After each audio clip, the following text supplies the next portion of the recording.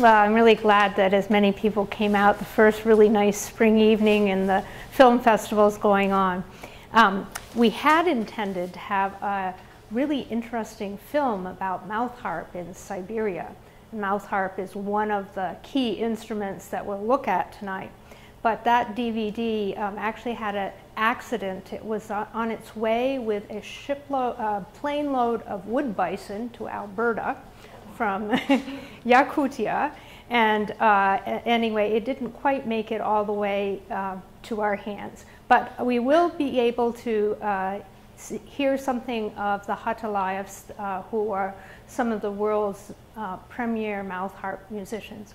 So tonight, what I'm going to talk about in this Musica Borealis series is about Northern Native music. And we're going to take a little survey. I have the CDs from which I've taken the music here. We'll go right around the north, and we'll look at some key traditions. And we're going to be looking at them as they have been recorded ethnographically. Many times those are the expectations that people have about music.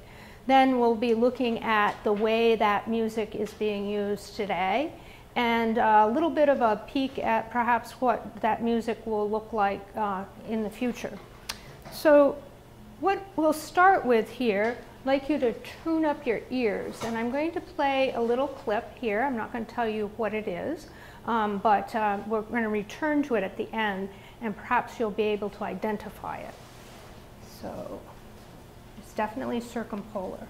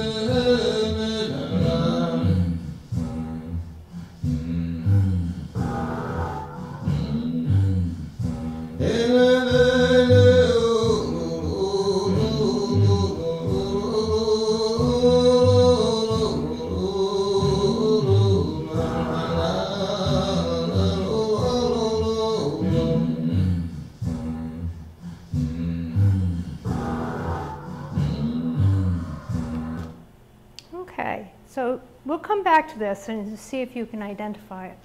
What I'm going to do tonight is we're going to look at a number of traditions. We'll go right the way around the circumpolar world, and we'll start in the place where I've done most of my research in Finland, the Kalevala tradition. In eastern Finland, actually. It's now part of the Russian Federation, but the Kalevala is one of the epic traditions that's quite amazing for its poetry and for its music, and we'll look at a number of different motifs there. Then we'll go a little north in the Fennoscandia Peninsula. We'll look at yoik, which is the traditional singing style of the Sami people. And it is in many ways very interesting and possibly comparable to the blues. Here, the music of Black Americans, condemned for a good portion of the modern era, but coming back into its own, and also deeply rooted in expressing a place or an emotion. Then we're going to go into Siberia and look at the Olanho. Maybe you've not seen this, but it makes a really great Scrabble word with all those O's and the K and stuff. But Olanho is, the UN has named it one of the world's cultural heritage, and it is also an epic tradition. And we'll see some of the music around that. And some of that music involves the mouth harp, and that'll take us to the Hatalayevs and some other performers in Siberia. We'll look at two throat singing traditions. Some of you may have heard of Tuvan throat singing. which is a very famous way of using your larynx as a resonator. I'm not a musician and I'm not a musicologist. I can talk about the cultural traditions from which these arise, but you'll probably can stump me pretty well about the music itself. But then we'll go and look at Inuit throat singing, and where in tuba, throat singing is generally a solo performance. In the Inuit tradition, it's typically with two people, using each other's mouth cavities as the resonators.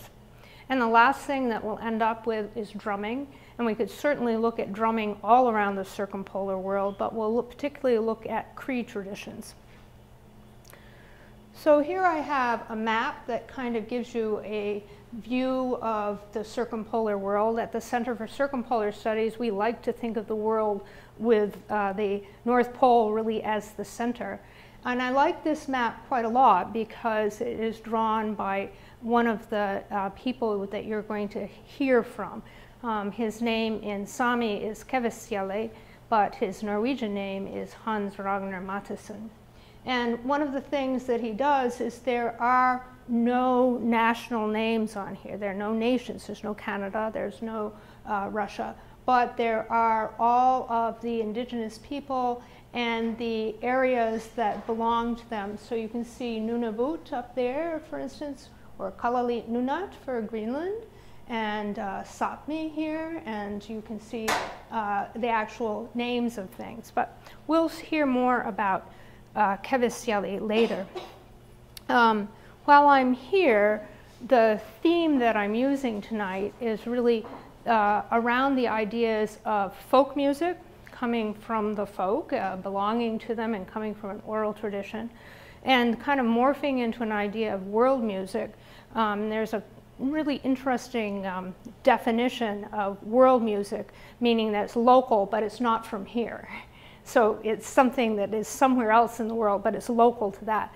And then we've got fusion, and fusion is probably the thing that's most interesting from this point of view, which means that it's local but not from anywhere, and that taking lots of traditions and putting them together. But I think you will see that as I go around that the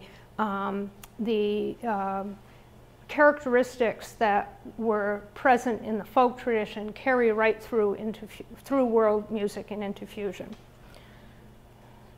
So the first place that we're going to go is to Karelia, easternmost Finland, and the Kalevala tradition is quite important there.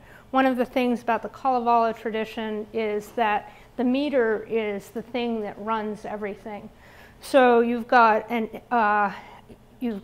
four sets, four iams. Vaka, vanha, viner, murinen. It's the same pace that you see in Hiawatha, by the shores of Gitchigumi. The other thing that you have in the Kalevala tradition is that you have a phrase and repeat with a slight variation. So you see actually Longfellow doing that in Hiawatha. By the shores of Gitchigumi, by the shining big sea water. So one thing is a slight variant on the other, and you proceed by these slight variations. And this is for you, Bill. The main instrument that was the accompaniment to the Kalevala was the kantele. There are a number of different versions of this stringed instrument, something like a dulcimer, but they're 5 string and I think 13 string, but you can't tune them, so you're committed to whatever the key is. And one of the really interesting things about the performance of the Kalevala epic is that right into the beginning of the 20th century with recording equipment, is there were still people who knew numerous runos, those are the actual kind of sets of poems, and could recite them without hesitation. So there are, and you will actually get a bit of that here. This was recorded in 1922 and then reissued by the Finnish Literature Information Society. And that's a place you can go to and hear more about these things. So here we've got Anni Kirilov, and she is singing the part of the Kalevala that has to do with the creation of the kantele.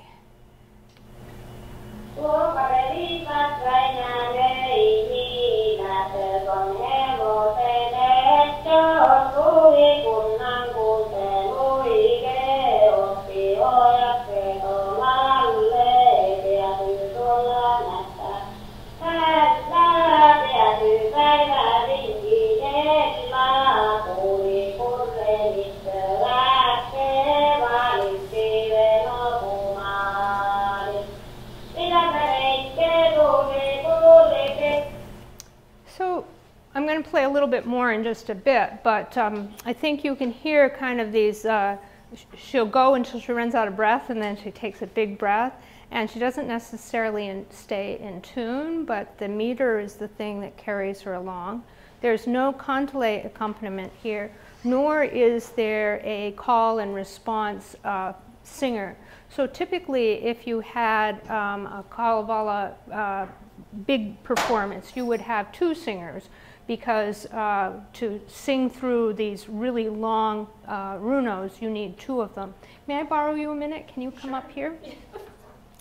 And if you were singing, come closer to me, give me your hands like this, and you would actually, this hold is known as the Kalevala hold, and I would say, by the shores of Gitchigumi, and you say, by the shining big sea water, and you'd actually rock to it. So, by the shores of Gitchigumi. By the shores of Gitchigumi. By the shining big sea water. By the shining big sea water. So you get that hold, and if you go to Finland, they still can find this schematized on the back of, I think it's the 10-cent piece now that they're on the euro, but that hold that goes between them. And that stood for a lot of the, that motif of call and response and incremental change is something that you have. So let me play just a little bit more of Anni Kirilov here.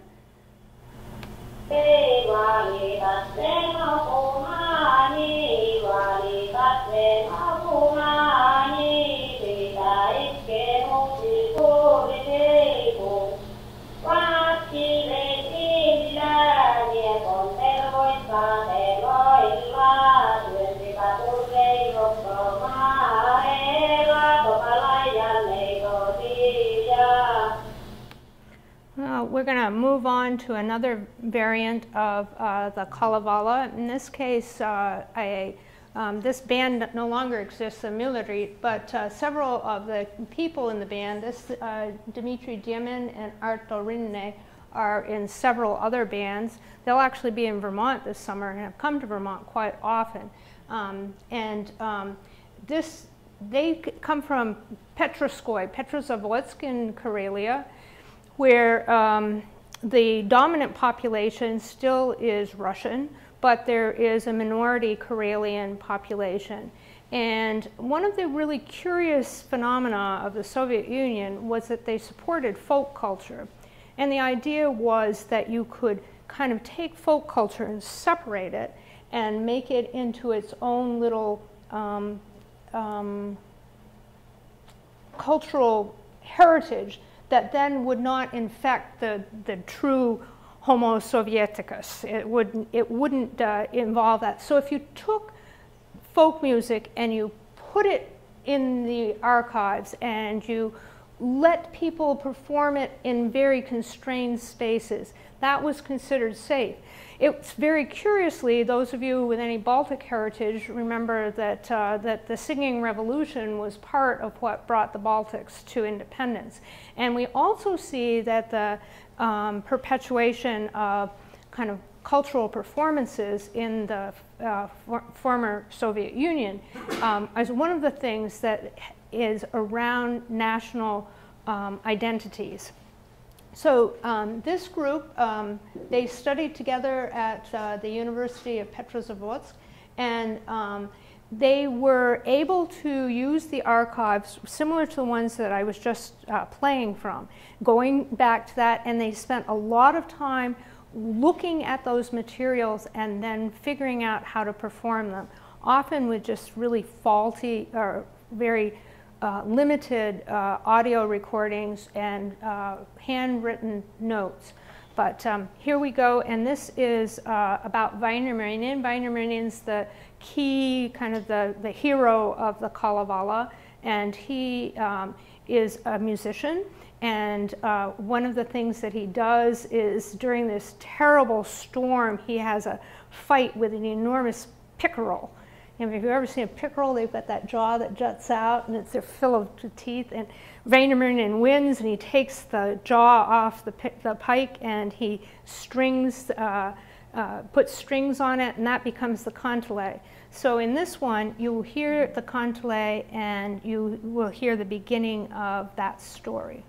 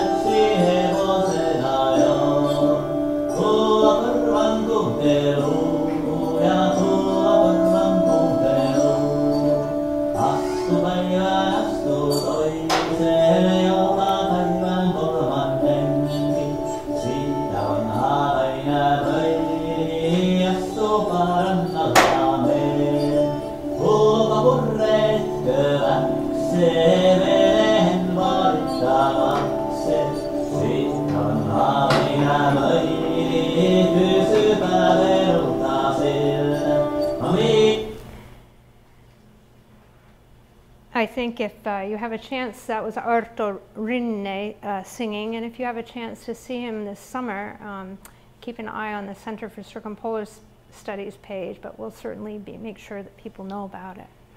Now we're going to actually go, this is a woman from the UP in the United States, but she has, although her name's Ruth Mackenzie, her heritage is Finnish, and she was able to go back actually in the last decade.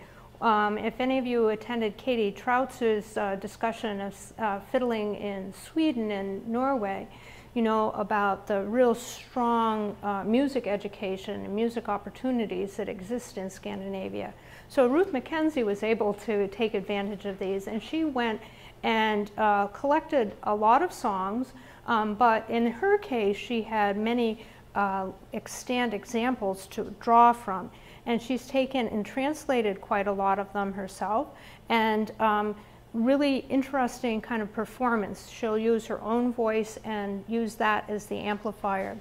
And we'll hear the beginning of this. This is Aino's complaint. Aino is the beautiful young woman in the Kalevala who is to wed Väinämöinen. And Väinämöinen may be a really great musician, but he's an old man, and she's not too keen on it. So she's complaining to her mother about this, and she says, these are the words, "O my mother, you who bore me, surely there is cause for grief."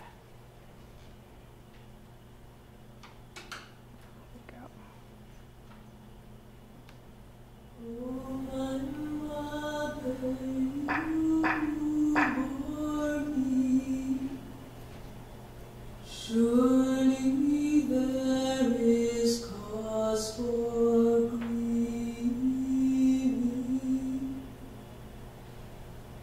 Oh, my mother, you who bore me, surely there is cause for grieving.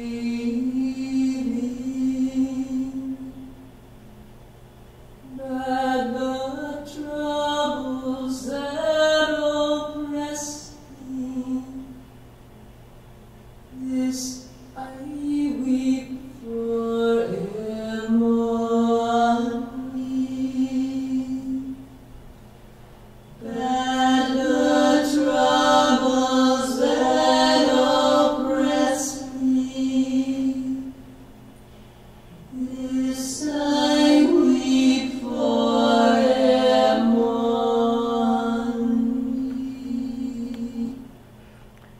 color CD is still available, so you might enjoy it, but all of it is very beautifully taking that Kalevala meter but adapting it to a solo voice, but still using the words, however, in English. Now we're going to have, this is Telu, who is a young and vibrant musician. She's played in many different bands, but here she's leading the performance. This comes from a CD called Wizard Women of the North. Well, it was produced by Northside Records. It's no longer in existence, but they did some fantastic work. And this is called an incantation. If you know anything about the sort of northern history, you know that the Sami were thought to be able to call up winds at will. And having a Sami wizard or a Finnish wizard was considered to be something that gave you power on the seas. So this is actually an incantation for the wind. And the word for wind in Finnish is tuuli. You can hear tuuli. Oops, sorry.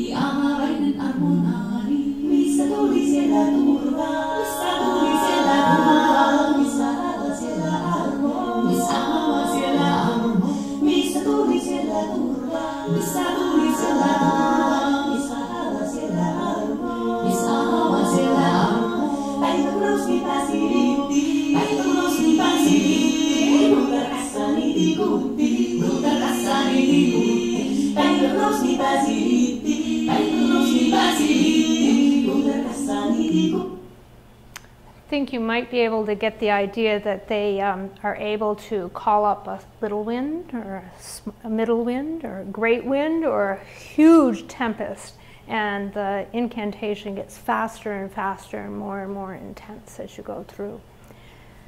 We're going to turn our view northward and we're going to look at yoik, and the Sami people for whom this is a traditional singing technique are traditional reindeer herders. This was taken this summer. I was in Lapland and I was lucky enough to have a white reindeer cross my path, so I felt really gifted myself.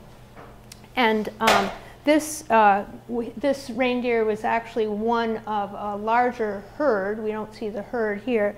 We're going to hear a little yoik collected from Sweden. This one's in the 1930s, and this is characterizing the reindeer grazing land. So it is trying to give you a sense of this place that you see here, a place like this.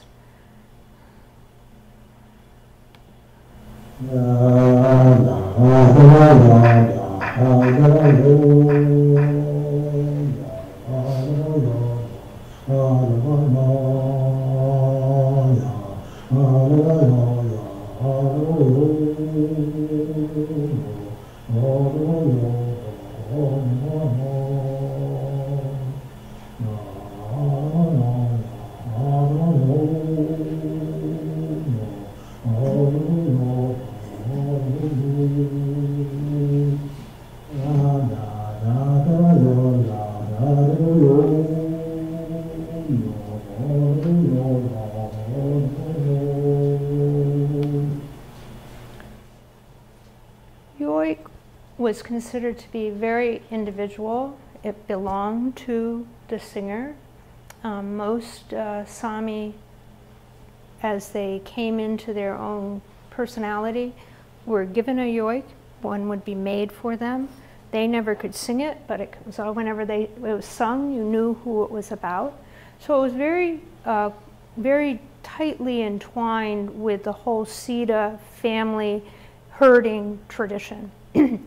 And most often, yoik was either sung outdoors without an audience, or in some very small aguahti, sod hut, or a lavu, what would be a teepee in North America. So in many cases, the performance of a yoik was very quiet. However, with the advent of Lutheranism and the increased missionization of Sami lands, one of the things that the missionaries strove to do was to eradicate shamanism, the drums, and to eradicate yoiks. So it became actually illegal to yoik in public. And often you would find people, Sami, who had been plied with drink, and they would be very rowdy and singing these songs really out of context. And so the reputation of the yoik went way downhill. And this would be, in the time that these were being collected, the people who were doing this were really making a statement, look, this is the way a yoik is, and we're consenting to have them recorded because we want people to understand what they are. We're not all drunks, we're not all rowdy, crazy people. And I think the kind of the sense of this place, this very comforting, wonderful place. The singer here was Johan Persson Ragnefjell, and it was collected in Arjeplog in Sweden. And we're going to go this time to Jokkmokk, and Sigga Kåljok is the singer. And the name of this one is Tending the Reindeer. I'm sorry I can't tell you where this photograph is from. It's been circulating lately without attribution, but was so beautiful that I had to put it in here. Because here they are, they're tending the reindeer, and I think you will get the, I like to think that the woman in the back is singing this song.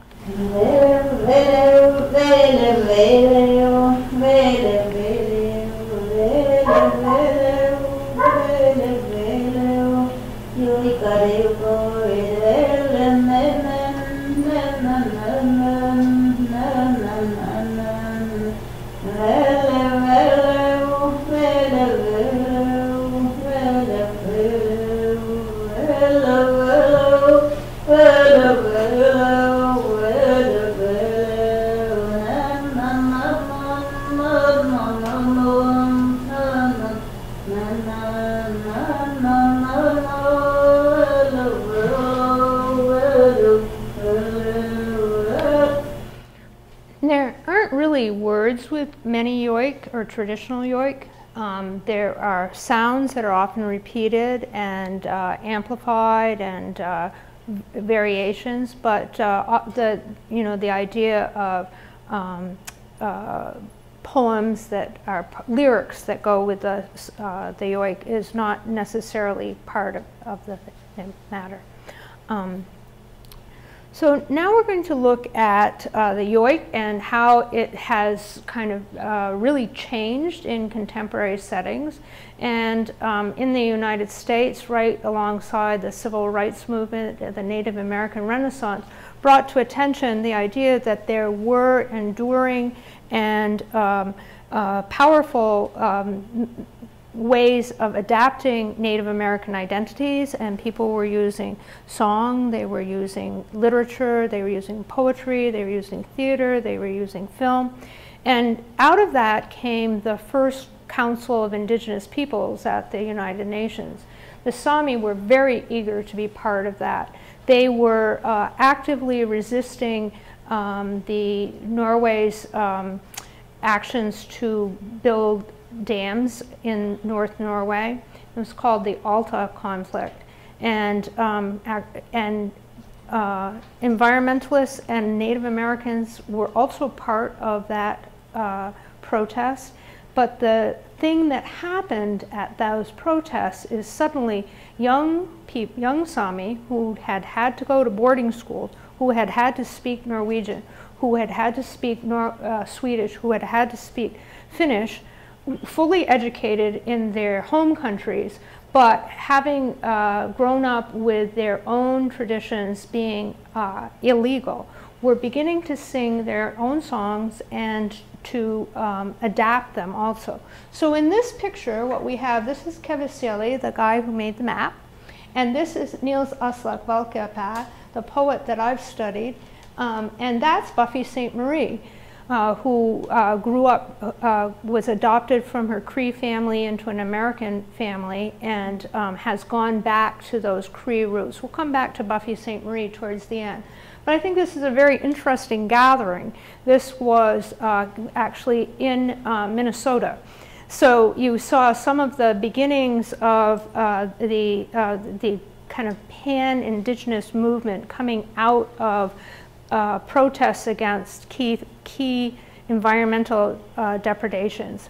And we will see some of that too with Idle No More, the current Native Canadian First Nations protests in Canada. And we'll see that at the end.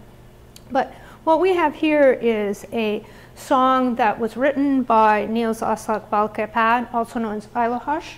And it is in this, I can pass this book around, but this is the Sami songbook that the kids learn. But before this book was published, there was no collection of songs for the Sami. So here you have it, and the song is right here on page 28. So if you want to look at it, it's quite a nice songbook, and it's put together by Ole Edström, who talks about the ideas of folk world fusion music. This is called Sami Yetna Duodarit, the lands of the tundra are our homeland.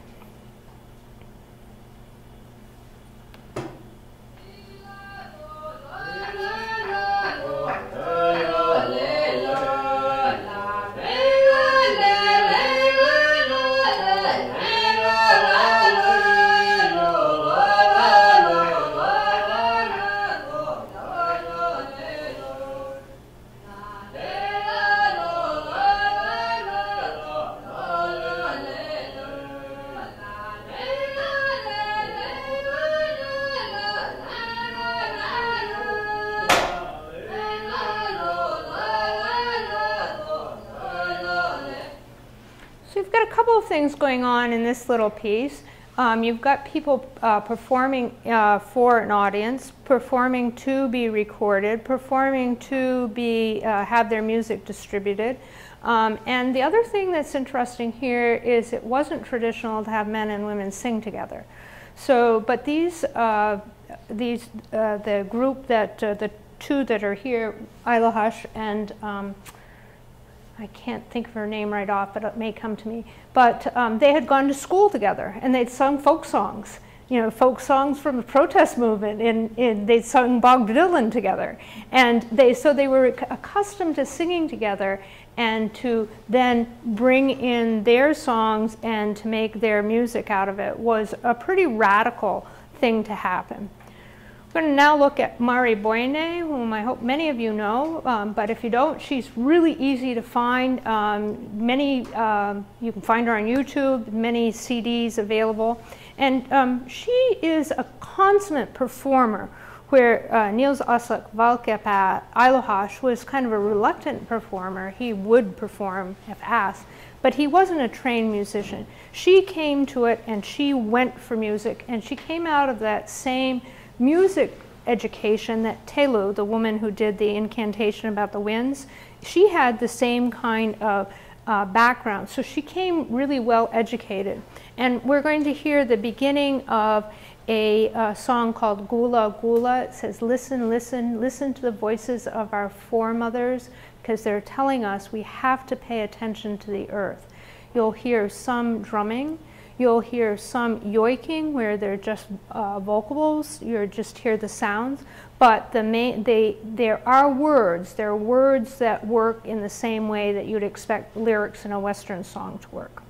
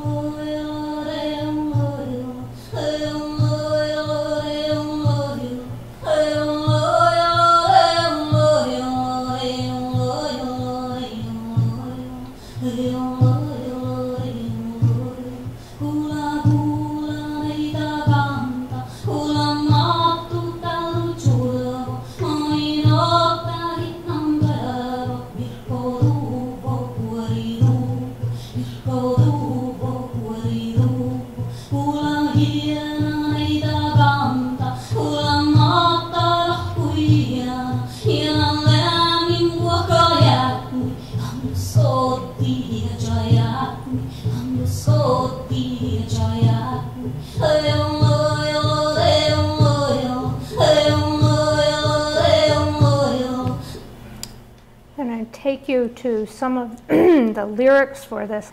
You get a little bit of a sense of this.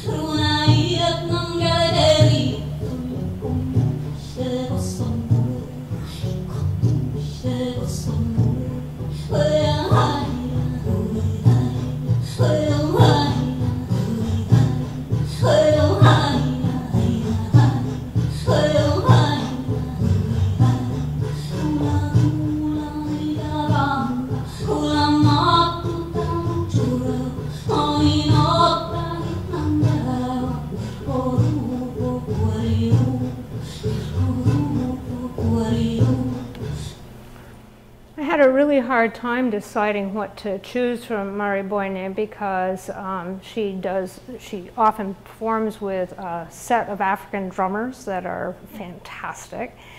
She likes to use other world traditions, but this one features her voice and a lot of the yoiking that I've talked about. But she has just recently declared that I don't want to be known as a Sami singer, I want to be known as a world singer.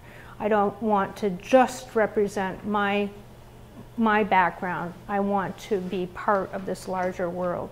So in many ways, she's a very transformative figure. She will be part of this Ridu Ridu, which is the International Indigenous Festival that takes place in Lapland every year. And this year it will have Mari Boine, and it will have Buffy St. Marie, and it will have a number of the other people that we're looking at. But I think this is a very interesting feature where if you looked at how the Sami were outlawed from using their voices, here we have a place where there is an International Indigenous Festival with pretty much the program pretty much filled, and you get a lot of activity going through it. It will be broadcast on Norwegian and Finnish and Swedish television, and there will be YouTube segments all the way along. So from going from this very quiet, contemplative, kind of place-based performance, we're going to big stages that are actually in the world.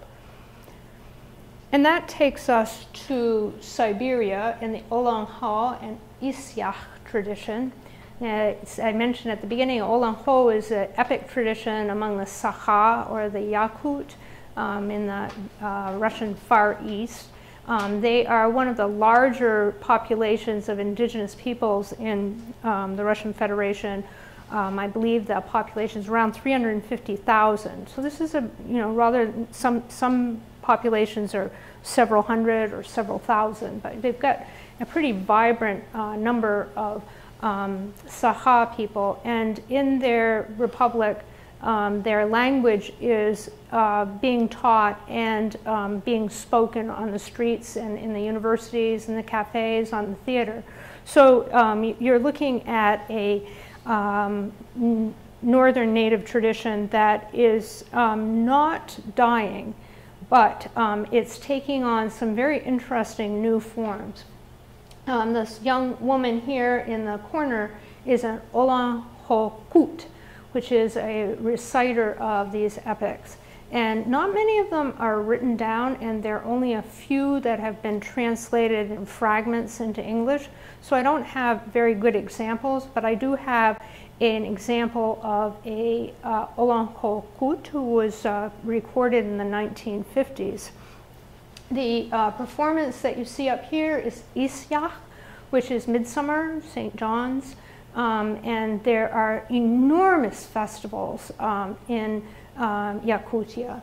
And you can see that people come in costume. These are almost the equivalent of Native American powwows.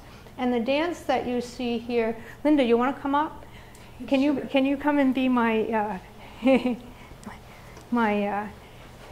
so we actually need one more person. How about Papu too?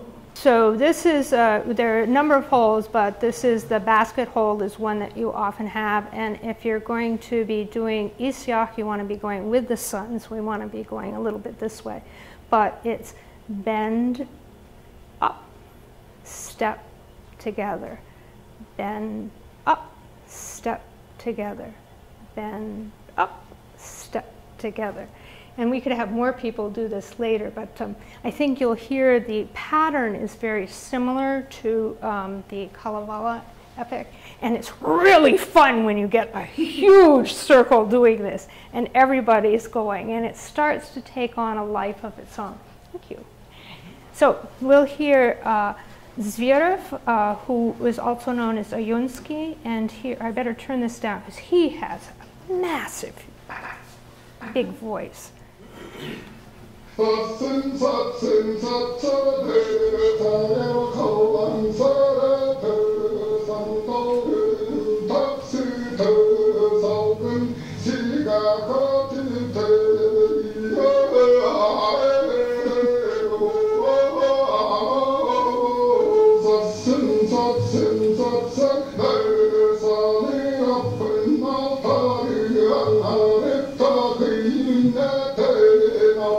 This is actually an invocation, and it's talking about tomorrow morning, and it's although it would have been sung right at the rising of the sun, and of course when you're far in the north, the sun will be rising at some unusual hour like 1:30 in the morning. But this is the greeting to the sun. This is Ayar Han, and that Han is like Chinggis Han, that's someone who's elevated. This group is especially noted. They've gotten a lot of prizes in Europe in competitions. And the woman that you see here, her name is Albina Degtareva. And she is a really beautiful performer.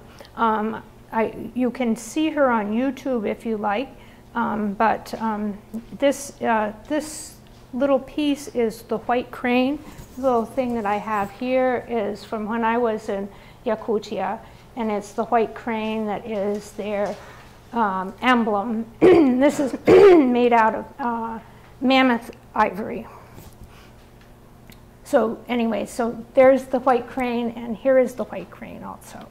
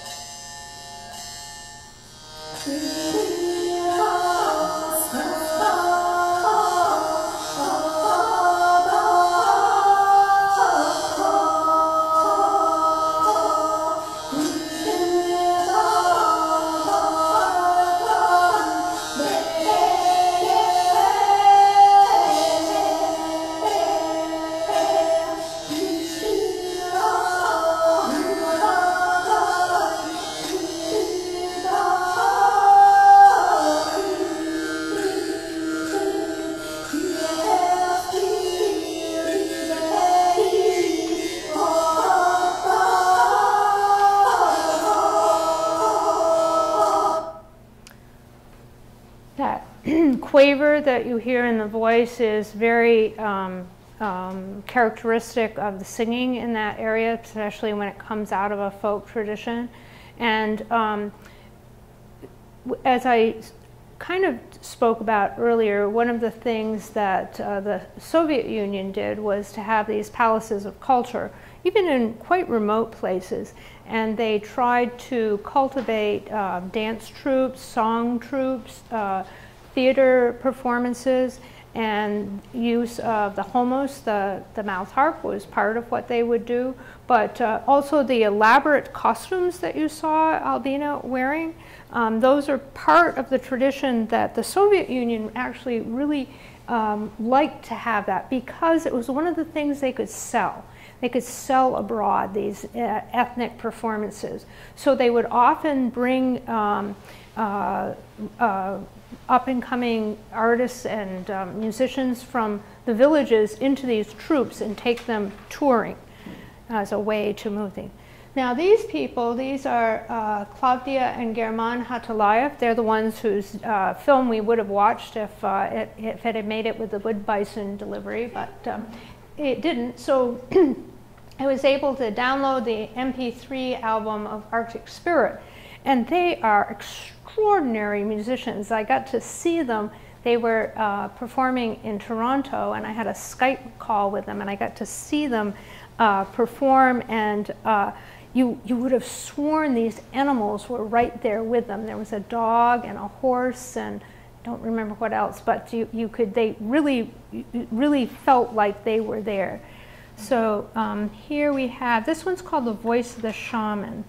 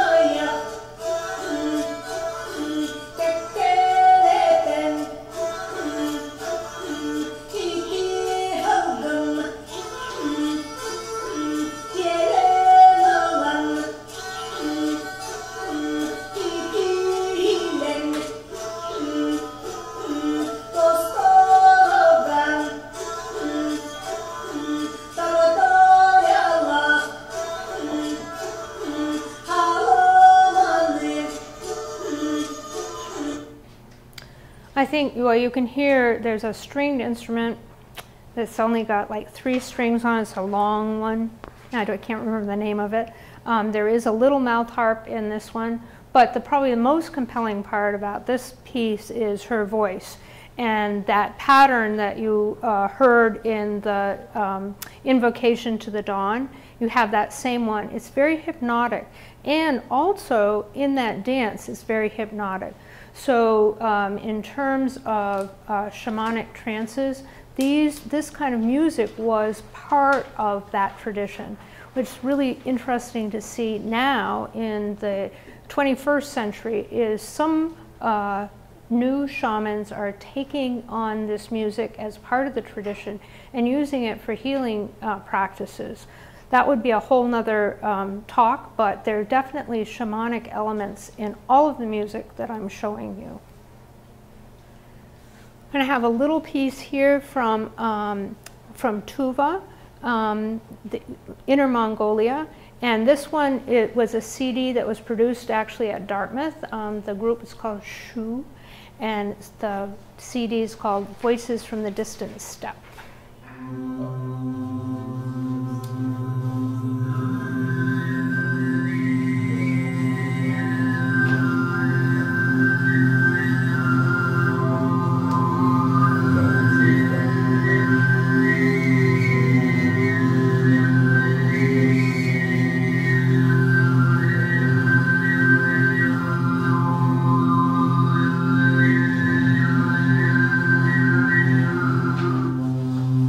Oh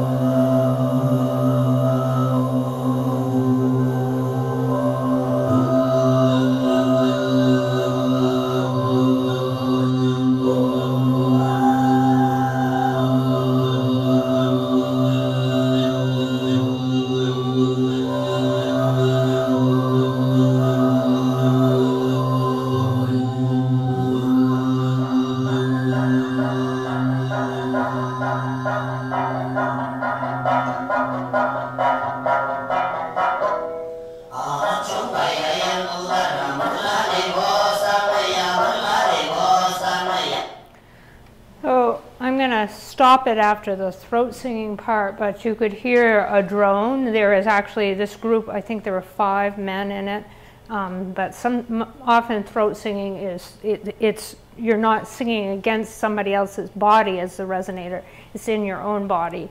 And so they worked as a group, but not as a pair of singers. But when you get to Canada and you see throat singers, it's very likely that it's going to be women as opposed to men, and that you're singing very closely. These are cousins, Tanya Tagak-Gillis, who has performed with Björk and been all around the world, and her cousin Selena Kaluk. This is a song called Sina.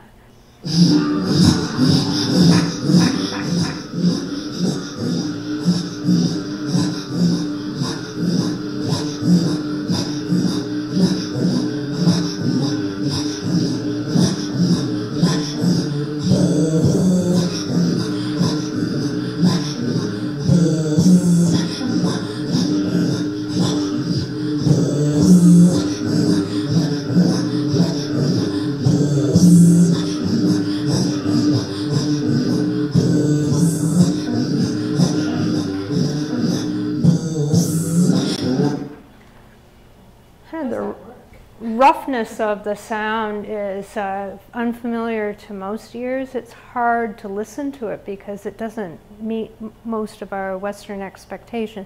There's something about a yoik that's somehow pleasant, or some of the things like the white crane with the homos, you can imagine what it's like.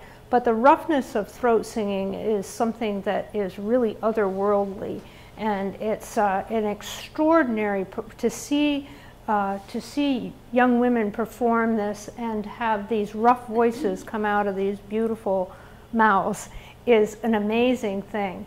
We're going to listen to a little collection here. This was collected by Jean Mallory, who wrote The Last Kings of Thule, looking at being in the northernmost parts of Greenland. But he traveled all over North America collecting stories and songs. And this one is, if you've watched any of the films that came out of Izuma, the Fast Runner Atanarjuat, for instance, you will actually recognize this song, which is a very sweet little song in a way. But like a yoik, it would have been performed solo in a very intimate space or outdoors.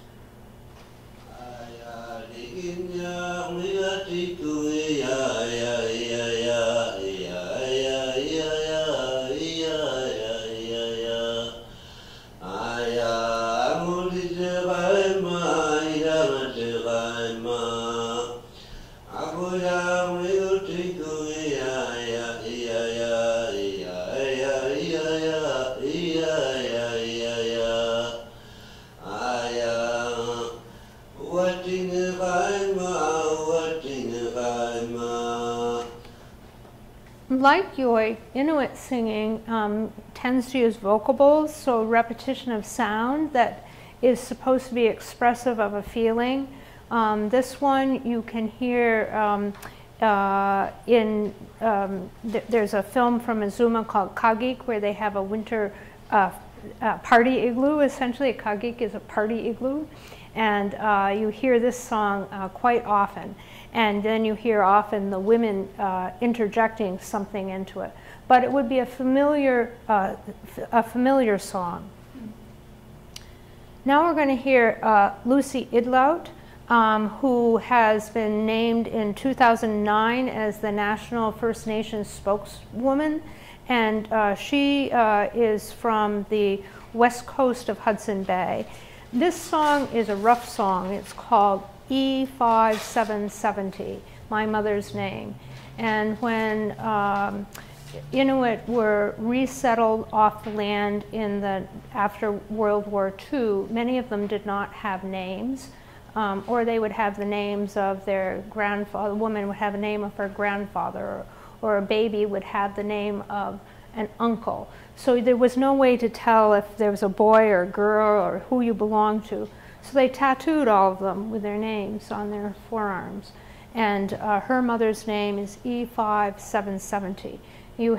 Here she's taking a recording of her mother and working that into her song. So this is definitely fusion. She's taking a different kind of recording and making a different kind of music out of it.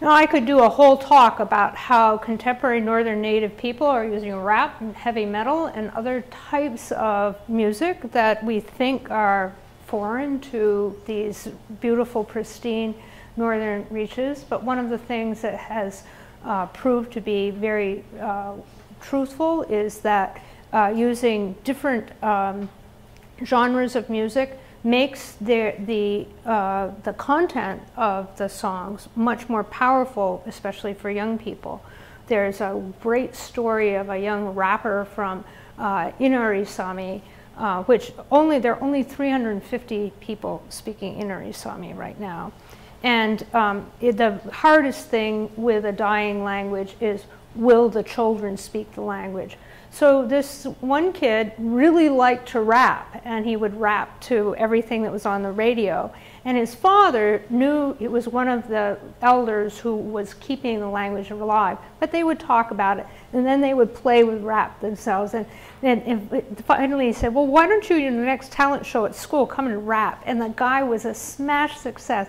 And he has Amok. He came and performed at a University Arctic event, and everybody was up there dancing, but he's using Inari Sami, this language of only 350 people.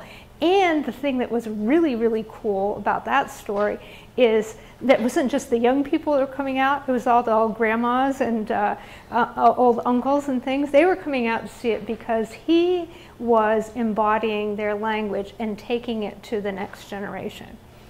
So, and Lucy Idlout does that. She also does some beautiful throat singing, and she does some very traditional singing, but I chose that song kind of for its content. This group is they were consummate performers. And these three young men here are half Yupik, half African American.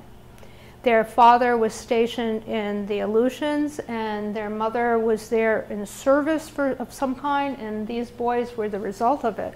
So they grew up playing drums of both kinds, Yupik and African American drums. And Karen Miller is Kalalisut from Greenland, and until she joined the band, they really didn't get gigs outside of Bethel, Alaska. But when she did it, they really made a lot of performances all over Scandinavia. We'll just hear a little bit of this, but you can tell they like being on stage.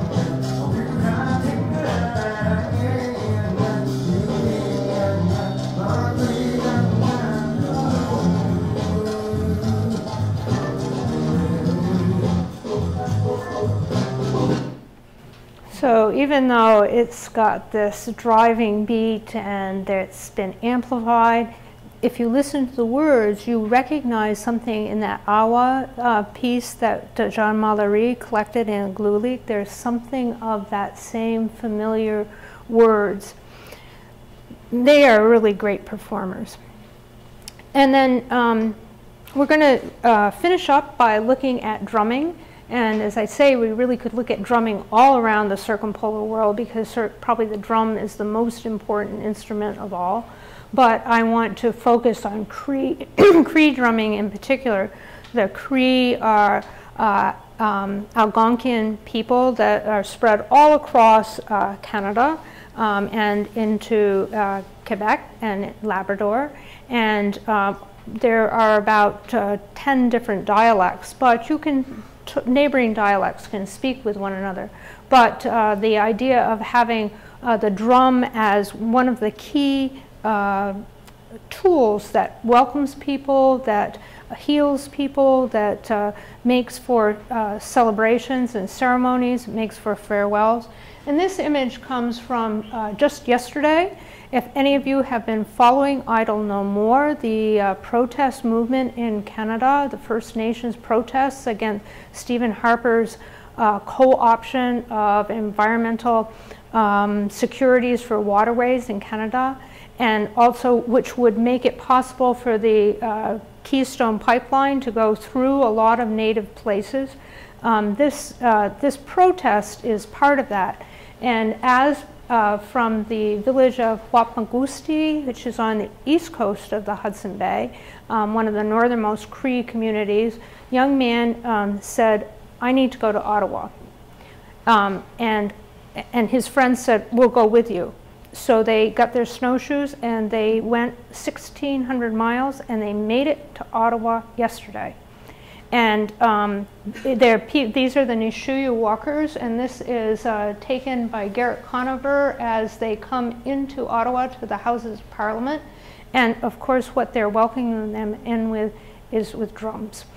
So this is a really, you won't read very much about Idle No More in the New York Times or any of the national media. You've got to go to the Huffington Post or the social media to find out what's going on. But it's just like the Egypt Spring. There are really important things going on, and the drums are part of that. We'll hear a little bit here from Buffy St. Marie. Americans claim her because she was adopted to an American family and went to private schools and had a life of considerable privilege, but she went back to her Cree origins and has tried to use those in her music. This CD called Running for the Drum came out in 2009, and it received what is called the Juno Award, which is for the award for Aboriginal music in Canada. There are other really interesting music awards around the world, but I will just mention that one for right now. This is Cho-Cho Fire.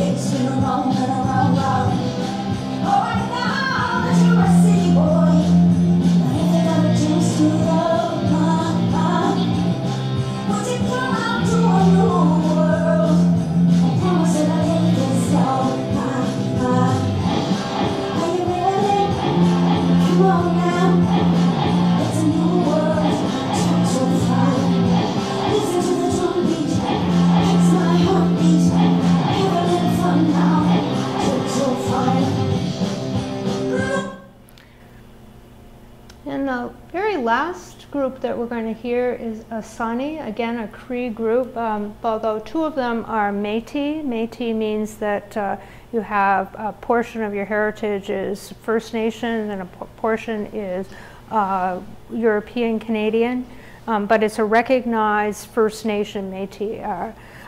Two of them are Cree and Métis, but the really interesting thing about Asani is that they grew up in musical households.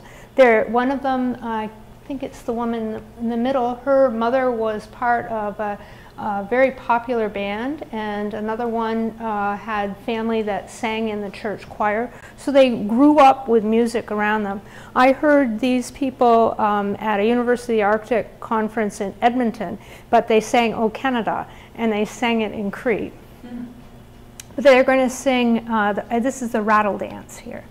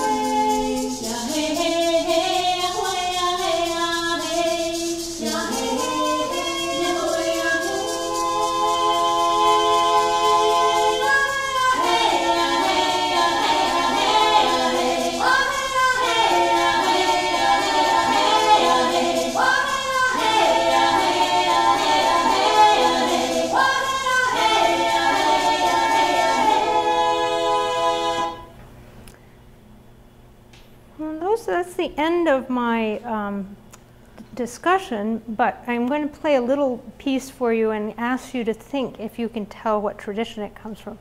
And in the meantime, I'm going to invite Papo to come up and open that magic box there. That takes her a little while.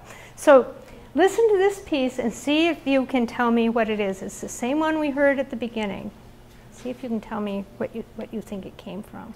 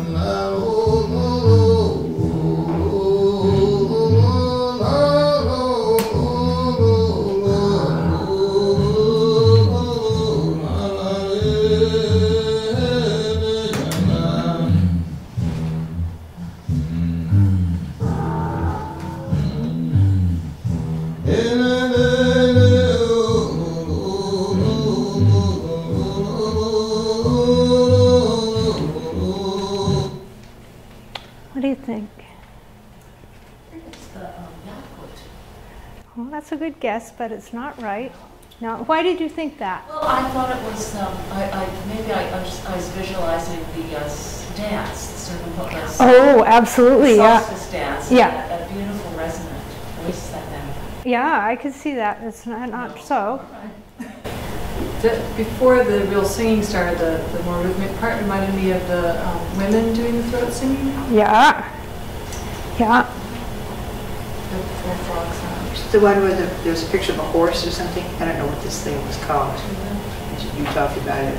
And the slide, you had the horse's face, but I'm not sure what the name of the scene was. Yeah, that's a possibility too. Is that a yoik? What? Is that a yoik? Why do you think that? Because, well, that vocal part sounds like the yoik. The other stuff sounds very modern. Anybody else want to?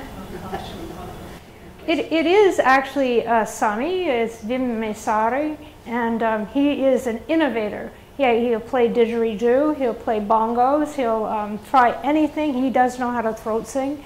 So you've got a perfect example. Almost anybody could have been right, but he's coming out of a Sami tradition. And the idea of taking on other world traditions and incorporating them for himself, he's an incredible innovator. And I think you see that more and more with Mari Boine stepping back and saying, oh, I don't want to be known as a Sami singer. I want to be known as a singer. So the idea of maybe your inspiration comes from that, but that isn't your sole definition. I can have some, we're going to, Papu, who is my friend from doing Finnish things together. One thing I could say, and I didn't emphasize, but you can find many of the majority, the music from the majority, Finnish music will be reflected in Sami music. Sami music does make its way into Finnish music, although that's less evident. But you can also see it with Russian music making its way into Karelian music, for instance. But have you chosen something you would like to play? Well, you mentioned Mexico. Yeah.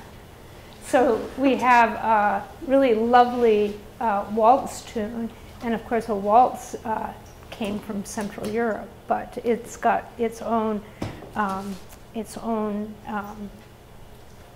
Finnishness.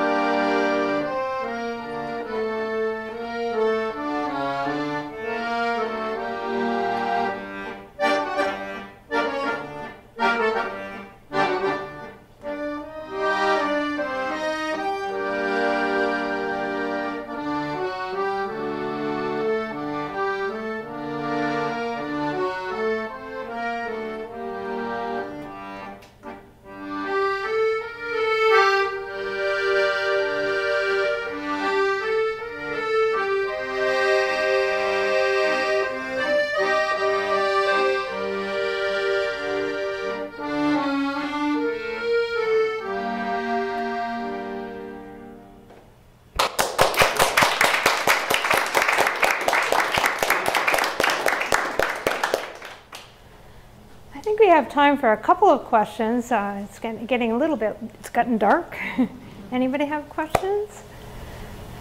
I just want to say that my husband and I went to Norway last year on one of those cruises up around and stuff, and we got up into where the Samis are. They have this very touristy thing. But they do have, the Samis now, they do learn Sami and Norwegian and English, and so they speak the three languages, and they let them get out of school so they can, you know, chase the reindeer when it's time and stuff like that. So they are making allowances for their traditions. And this is a really important cultural change. If we had looked back 30 years ago, before the Alta conflict, before, you know, that picture that we had of Buffy St. Marie and Eilahosh and Kefuseli, before that, to own land in Norway, you had to have a Norwegian name. You couldn't have a Sami name. You had to have a Norwegian name. You had to be, you could not be, see, what was the other main thing? You couldn't vote unless you had a Norwegian name. So there were a whole bunch of things, and the whole kind of assimilation policy was very active. But as a result of that, and it really is a predecessor to Idle No More, those people who were protesting at Alta went to Oslo and they staged a hunger strike in front of the Storting, and they sang their yoiks in front of the Storting. And Norway said, oh, wait a minute, we aren't the culturally aware country that we thought we were. We're making some big mistakes here. And as a result, Norway has changed its policy. There is funding for that little book that went around. That was funded by Norwegian cultural funds for Sami development. Good points, yeah. Yeah. I noticed in the book that the notation is just very straight Western music notation, but when you hear this, it's sung, there's a lot of ornamentation. Well, there's a sort of scooping gestures with the voice, and which reminds me of the yoiks. So I'm kind of wondering, is that you live the tradition and you just know how to sing the song because of that I wish I were the musicologist now, I could respond to that, but I've heard people speak about this, and one of the things that they say happens once you publish things like that is all of those beautiful scooping, did you say? Yeah. Those kinds of, that ornamentation gets standardized. So it's a strange thing that happens. A book like that makes things available. It has guitar chords, but a guitar isn't a traditional instrument. So there's some things that happen because of publication. But when I was at Sami University College, where this was published, there were about 6 girls who were taking their exams to become kindergarten teachers for Sami. They had scholarship, and they had to choose their 6 favorite songs, and they were all poring over this book. Maybe it's a little bit like a fake book. Like in jazz, you have a fake book, which just gives you kind of the outline of the melody, and it's understood that you're gonna learn the complexities of the melody, but from listening to other people. Oh, that would be a great question to ask some singers.